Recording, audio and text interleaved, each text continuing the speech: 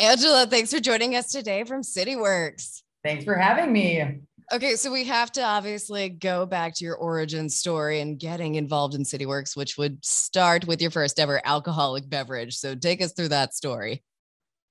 Oh gosh, first ever alcoholic beverage. That's You can be honest. It's a safe space here.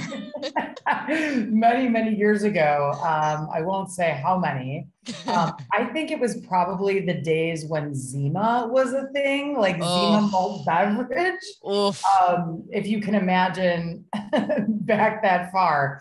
I think it was probably a Zima at some party. I mean, this was like, yeah, exactly. This is embarrassing. I'm actually admitting this, but yeah, I think that was it. I think that was my first alcoholic beverage. Yeah, like you started with a hangover. You didn't even yourself. I did. I had no chance. I had no chance. No, not at all. Okay, so then how did you go from drinking Zima? Obviously, your tastes have progressed. They've progressed. Thank God they've progressed.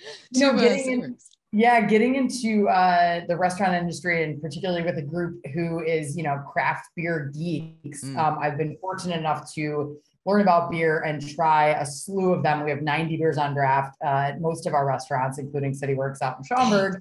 And just the education that goes along with that and the variety of styles has been really fun, not only to learn about, but to kind of be able to taste test all of those and kind of find favorites, and favorites kind of ebb and flow as time goes on and things get popular. I'm a big fan of sour beer now, which is, kind of ebbing and flowing. And I think it's kind of a polarizing thing. You either love sours or you just find them disgusting. But I'm in the love camp. Me too. Right here with you. Yeah. Every now and then you get one of those ones that just tastes like straight, like red wine vinegar. And then you understand why people are like, I can't do this, but I still would rather have that taste sometimes than like an IPA soapy taste. I have to agree with you. Plus, I mean, I like vinegar, and I guess, yes, that flavor note is present in some of them. So if you don't like vinegar or you don't like fruity funky, probably not going to be your thing, but I love it. So 90 taps at CityWorks. So what goes into deciding what's going to be on tap and where you guys are sourcing your beers from? One of the really fun things that we decided to hone in on was local and celebrating local breweries.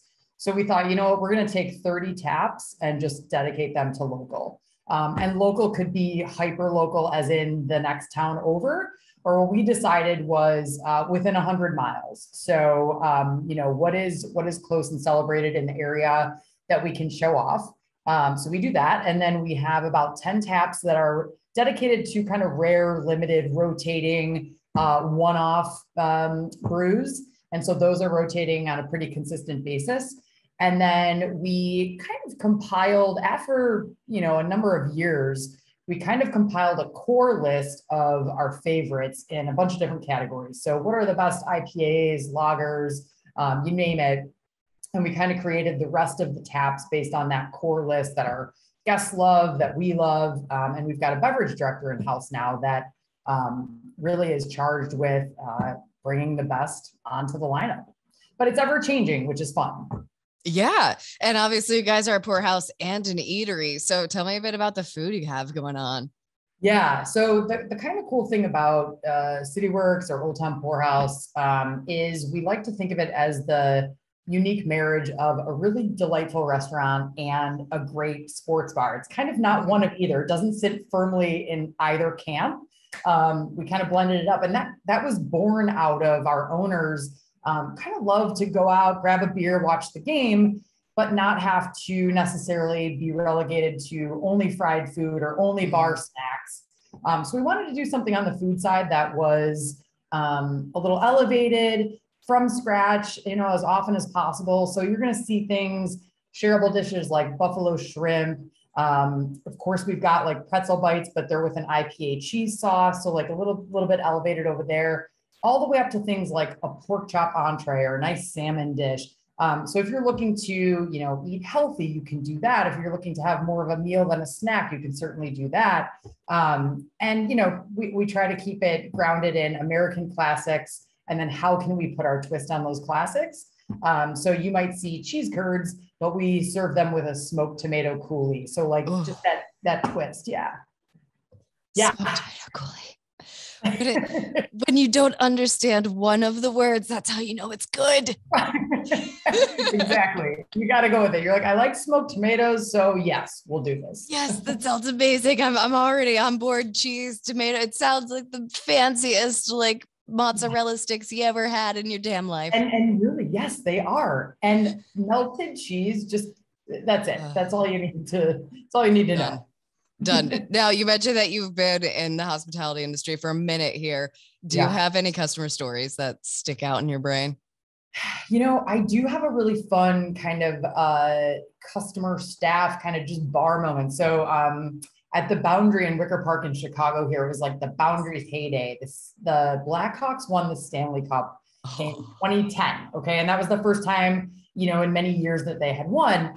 And back then I was serving. And so the place was just packed. I mean, it was at capacity.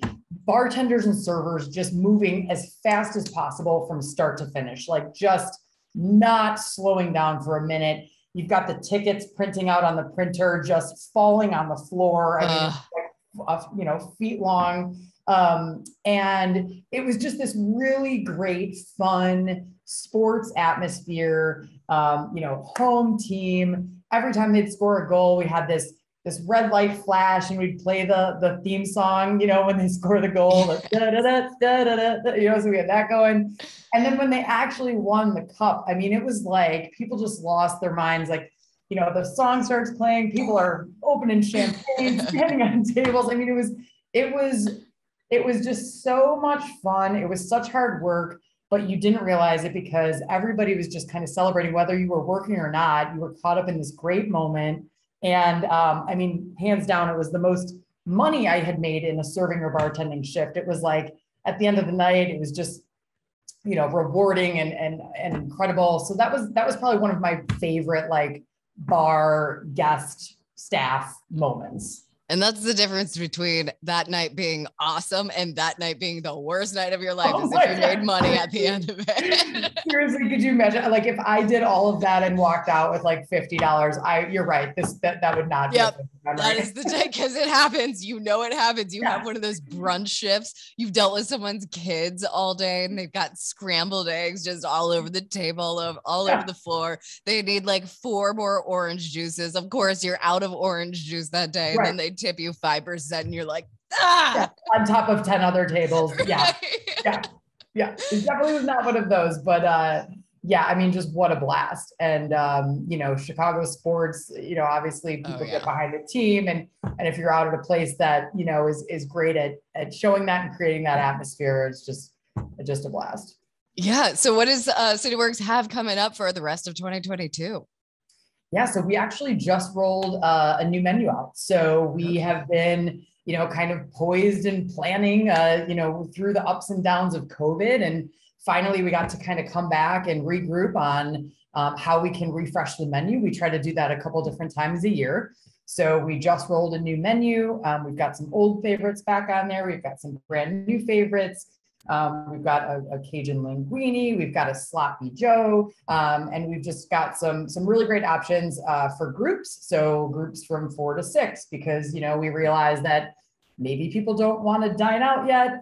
Maybe they're still, you know, doing takeout for the family or whatever it is. So trying to have options for people who want to come out and, you know, dine in, which we're actually seeing in force lately. I mean, I think people have been cooped up for a long time, and you know, we're seeing private events come back and people out celebrating. So that's great. But you know, we still realize that people want their takeout and they want to post up on their couch, and that's cool too. Yeah. All right. Anything else you want to get out into the ether? Let the people know, have the final word. Oh, I'd just say, you know, yeah, if you're itching to get out, you know, we've got you covered. We've got a big patio, definitely out in Schaumburg, but most of our restaurants have that big outdoor space. So as the weather gets nice here in the Chicago area, and we're all itching to get outside, we certainly have that. And we'd love to welcome everybody back out. Hell yeah. Well, thank you so much for hanging today, Angela. Thank you.